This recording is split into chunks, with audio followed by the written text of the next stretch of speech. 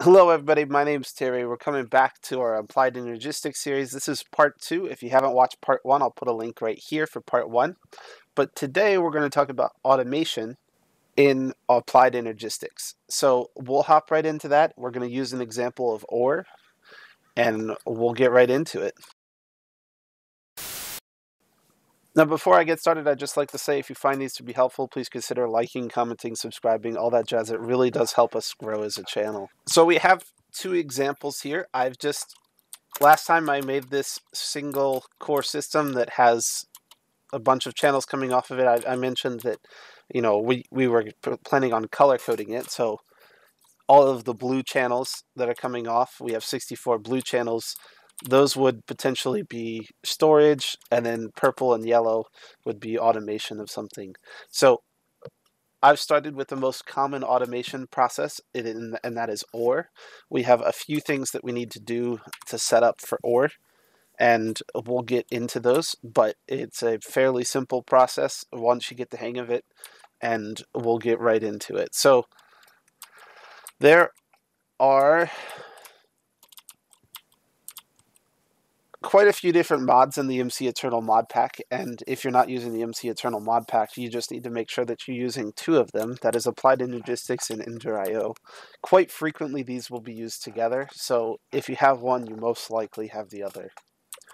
Ender.io we've previously used in the last episode to supply power to our ME controller, and we're going to be using that plus another one of its partners called the item conduit. Thank you, Crows. We're going to be using the item conduit, which has a nifty little bit that it can stack within the same block as the energy conduit. And that's a really particularly powerful bit of Ender.io. So we'll hop into what we need here. First and foremost, let me just swap things around here. We will need an item conduit, an ME import bus, an ME export bus, an alloy smelter, a sag mill. Obviously, we need some of our cables, and then we need power to our system. So we're going to hop right into sort of how we wire this, and it'll make sense in a second. So I'm just going to extend this out one, and we're going to make one of these for each one of the ores that we are going to process. So for right now, I have one that's set up to process gold ore and one that's set up to process iron ore. And we're going to set one up that is set to process, I don't know. Let's take a look at the ore list and see which one we want to do. We'll set one up to process diamond ore. How about that? So the first thing we're going to do is we're going to take our sag mill and we're going to place it just off this connection here, and we'll see that natively it does not connect on its own. We're going to do the exact opposite with the alloy smelter. If there's no connection here, don't worry about it. So we're going to take our import and export buses. It's important to know that this is a little bit counterintuitive. We're exporting out of our system. So in our storage, we have materials. We're exporting out of those materials. We're taking those materials out. So we're going to export out of our system. So we're going to use our ME export bus to go into our sag mill. So our plan is to take diamond ore out of our system and then import it into our sag mill. And then we're going to process that ore, pulverize it, send it over to the alloy smelter, and then we're going to import back into our system. So import goes on the alloy smelter, export goes on the sag mill. So let's get down into the wiring of this. So there is a bit of a caveat here that we need to use item filters. They're not very expensive, but I'll go over them when we get to them. The first thing I want to say is that we need to provide power for each of these things. Once we have power, we need to put a capacitor of any type inside the machine for it to be able to accept the power. These are ODATIC capacitors. Basic capacitors will work. It does not matter what level it is. As long as you have one, it will start building up power. And that goes for both machines. So Go ahead and make sure that you have a capacitor in each of the machines. And we'll have our power set up. I'm just, for the sake of aesthetics, going to place that middle energy one there.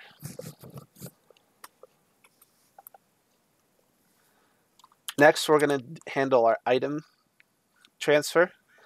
So here, we're taking items out.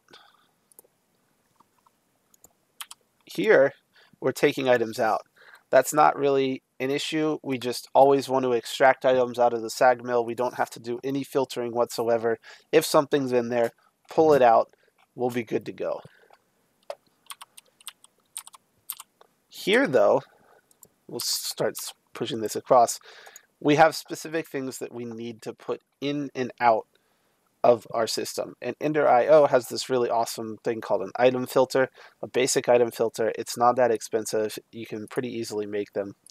But once you make a basic item filter, you can select items that will go in and out of this import into our alloy smelter. So we'll get to which things are allowed to be put in just a second once we start processing the ore. But we are going to make a copy of them in this item filter, and we'll be good to go. One other thing that I sort of did while I did that, I set this to always active, and we set it to insert. We want to be inserting items into our alloy smelter. So let's go ahead and get some diamond ore, and we'll sort of start this process manually. So we have 64 diamond ore here. Not a big deal. We're going to put this diamond ore into this smelter. And we'll see that there's two things that it makes right away. Cobblestone and diamond itself. I'm actually just kind of realizing that diamond ore itself is not really that great of a example, because diamond ore doesn't pulverize. So I need to come up with an ore that actually pulverizes. We are going to use the copper ore as an example.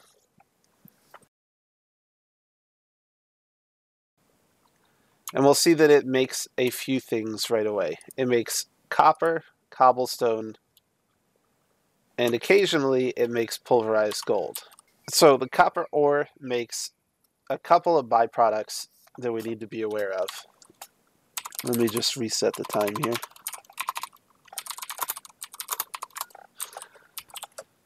The copper ore makes three byproducts that we care about. It makes pulverized copper, pulverized gold, and it makes cobblestone. So we want to accept into our alloy smelter those three things. Once that's accepted into our alloy smelter, it will start using up those items. Apparently I just got diamonds for the first time, so that's pretty neat.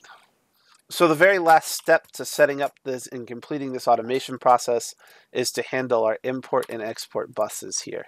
So there's a couple of things that we need. These are capacity cards and acceleration cards. So we'll put 3 acceleration cards to 1 capacity card. Now, if you don't already have this set up, we need to put just a couple of things, set up just a couple of things so that our system knows to import it into our ME storage. So we want to accept stone, we want to accept copper from this, and we want to accept gold from this. Oops.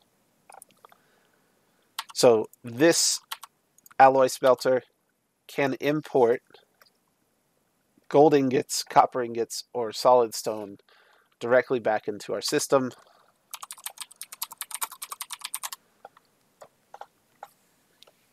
And the only thing we have left to do is to set up our ore to properly go. So again, we're going to grab some copper ore. So we have some copper ore. We're just going to set this as our accepted input here. And we're going to put 3 acceleration cards and again 1 capacity card. I'll explain in just 1 second. So we have copper ore coming into our SAG mill. It's processed, dumped into our alloy smelter, and then it's put back into our system. So if we put 64 copper ore into our system, we'll see that right away it gets dumped into our SAG mill, and then it's being processed here into pulverized copper or stone or whatever the system needs, and it's being dumped back into here. An interesting little addendum is that anytime you go through this process, you'll get 2 ingots for every 1 ore that you have. And a way to increase that, at least early on, there are better ways to do this later, but at least early on, is to take flint and have that go into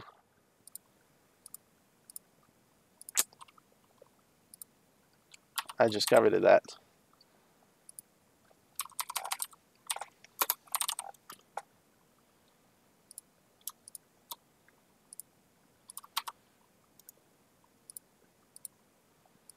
Is to take flint and have that go into, as a secondary, our sawmill. Because anytime we put flint into our sawmill, it creates another increase to efficiency and the amount that you get out. So as we're dumping more and more ore into the system, we're getting more and more ingots out.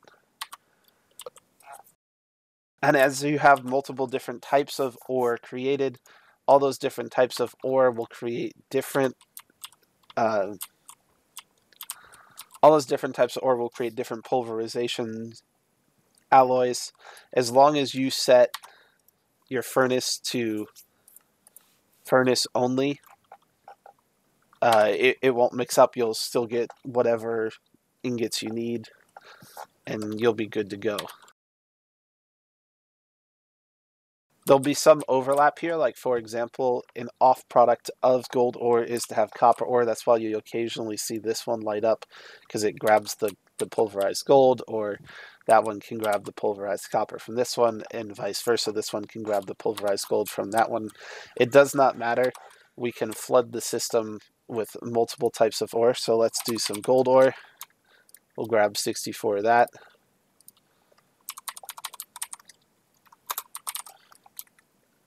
We'll grab 64 copper ore.